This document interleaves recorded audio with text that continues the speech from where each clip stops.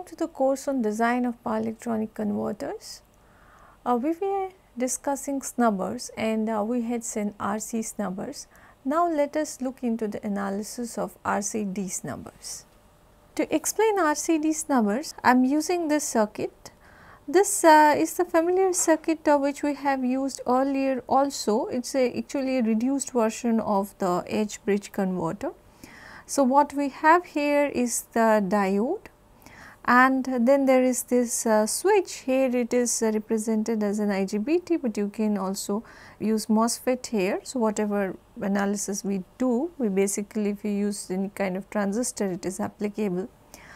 And then we have this voltage source E, and then there is this load IL. This is represented as a current source IL, and here this is the snubber part, which is your RS, CS and DS RCD snubber, and the voltage across the device is denoted as E, and the current through this device is denoted as ISW. So, the circuit functioning is simple. So, whenever the switch is on, the current flows through the switch, and whenever the switch is off, the current freewheels through this diode.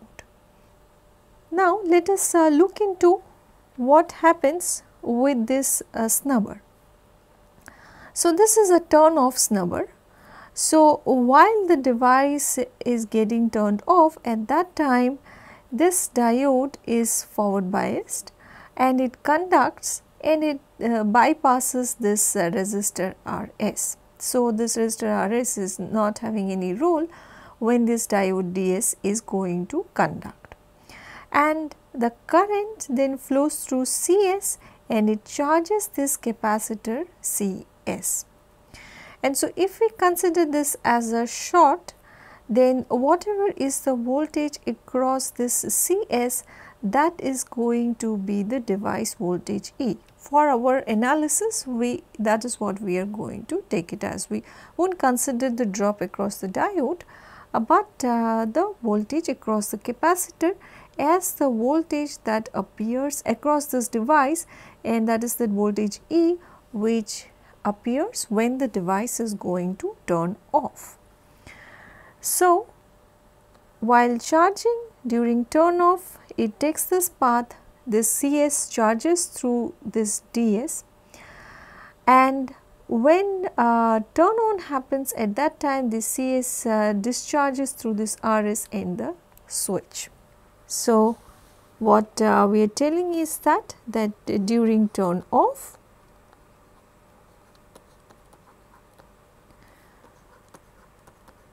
your voltage E builds up, and that is the time when your CS is charging, and during turn on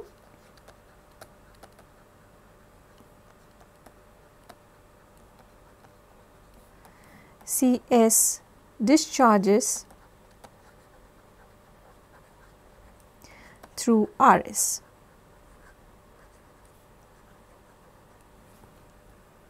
Now, one more thing that we are going to assume is that during turn off, your ISW is decided by the switch characteristics.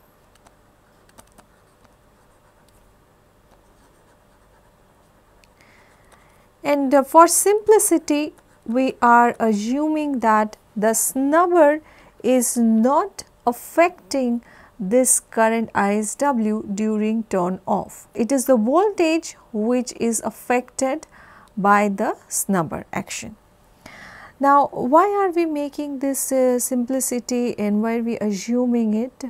Because I mean, these switching actions, your switching characteristics, they are governed by very complex differential equations.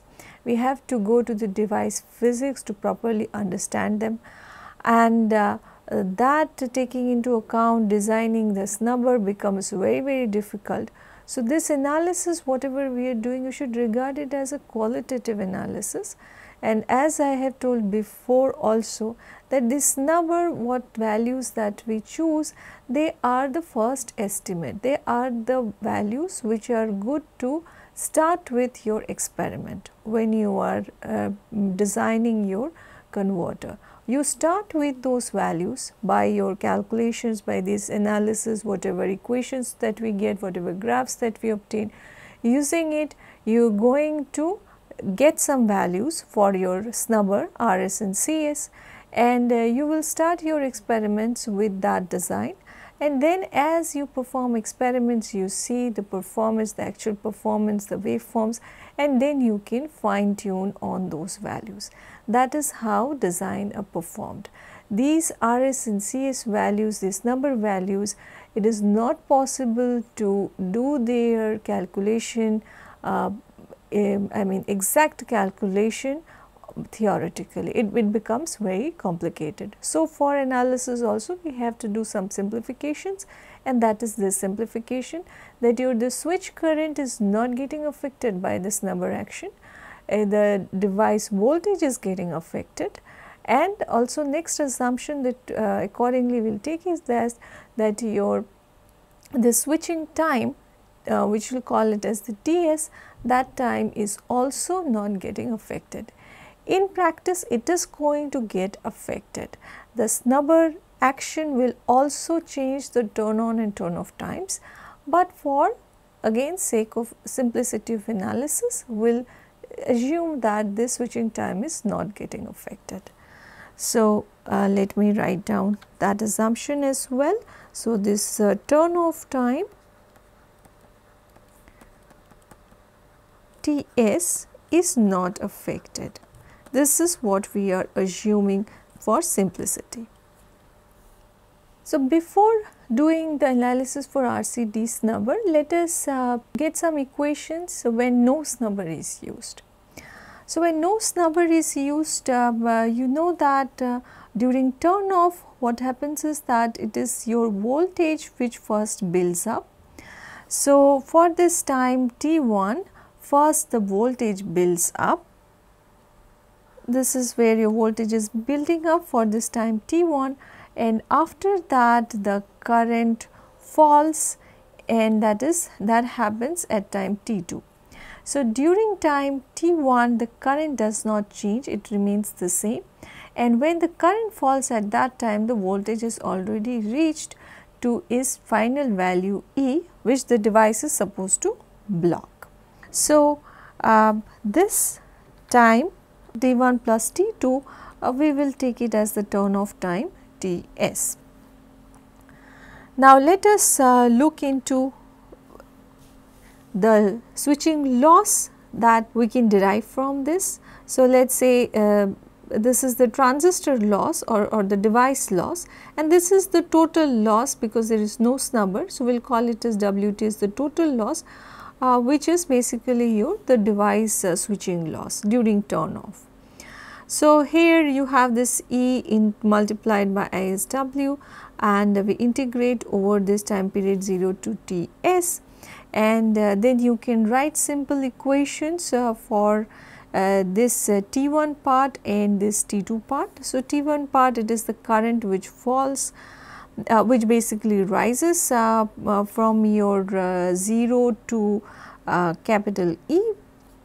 So, that is given as E T by T1 dt, and multiplied by this constant current IL, and further for this time period T2, you have this voltage is fixed. So, it is the E voltage, and current falls from the value IL to value 0. So, we can write it in this manner. So, 1 minus T minus T1 by Ts minus T1. So, and this integration goes from T1 to time period Ts. So, you do this integration, and when you reduce it, what you will be getting is this EILTS by 2. So, this is the loss that is going to take place when there is no snubber. So, this we have done as a reference because from the analysis we will be comparing the snubber loss plus device loss with the condition when there is no snubber, that means with the only device loss. So, let us now see the RCD snubber analysis. So, this is the same circuit which is redrawn here, and then this switch current ISW, this will be written as IL1 minus T by Ts, because this is going to fall, and then we have this capacitor current, IC, which is going to be the difference of IL minus of ISW. So, this is the current IL, and so you subtract ISW from it, and so this is what is going to flow through your capacitor. And voltage across the switch, it is E, and that is going to be the integral of this IC dt, because as I told you that this we will assume 0, the voltage across this diode, to keep the analysis simple. So, then this is what you have to solve it. So, you substitute here IL minus ISW, and then we basically substitute for this ISW from here, and then you reduce it and you integrate. So, this is what you are going to get, ILT square by 2 CS into TS. Now, TS is the turn off time, as we had just seen a while back. Now, let us look into this waveforms that are drawn here. So, first one is your no snubber case. So, this is for no snubber. This is what you are familiar with, that there are two intervals T1 and T2, and first the voltage increases in T1 time interval and then it falls in the T2 time interval. Then what we are telling is that when you have added the snubber, then this voltage E, this one is going to get affected. So, this part is going to get affected. So, by that action, what happens is that we assume that the current falls during this time period at Ts. During this turn off time period, it falls from your IL value to the load current value to 0, and the current but this voltage builds up across the capacitor, it gets charged.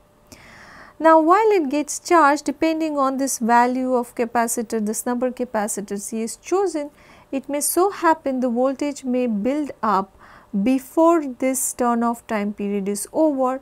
So, that is this case, or it may so happen that it may exactly reach to the voltage E at time Ts, or it may so happen that it may build up slowly if the C is large enough, and it may reach to the blocking voltage E later than the turn off time period Ts.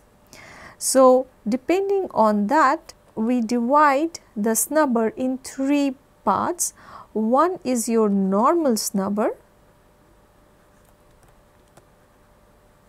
So, normal snubber means this case where what you have is that Ts falls from IL to 0 in time Ts period, and this voltage E that builds up till this blocking voltage capital E in time Ts period exactly.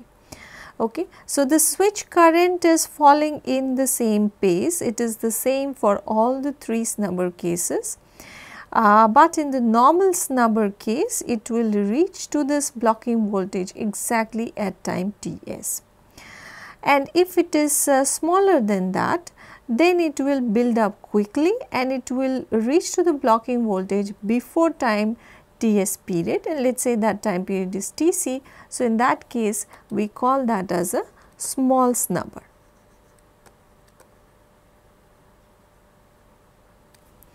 And then third case, maybe it is large enough and it builds up slowly. So, that is your large snubber.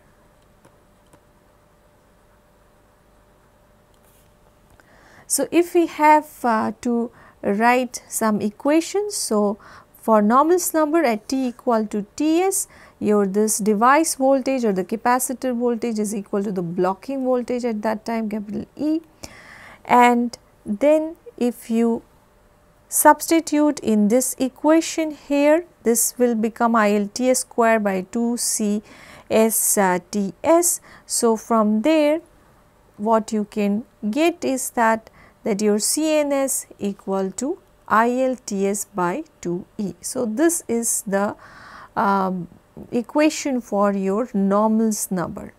Okay, this kind of gives a base value and relative to which you decide whether your small snubber or large snubber action is going to take place. So, for this lecture we will stop here, and in the next lecture we will continue on this analysis further. Thank you.